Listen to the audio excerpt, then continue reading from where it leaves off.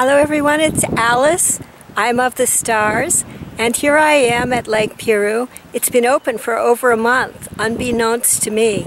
And I have something to show you that the lake reminds me of right now. The water is very dried up. The level of the lake is much lower than it was the last time I took photos here. This is before the rains in September, so that explains it, I guess. Yeah, very low. I guess this is the western edge of the lake. The water level is very low.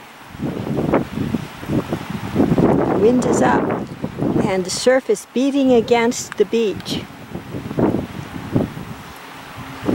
And over on the far side, you can see where the water line is during the high water season. See, very high up.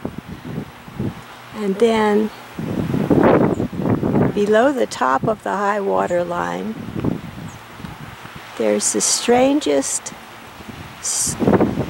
horizontal striation in the rise of ground there. And that's what I wanted to show you. It reminds me a little bit of the bottom of one of the pyramids of Egypt. And these formations, these striated horizontal formations, go on and on for a long ways along during the time of low water in autumn. See? On and on down.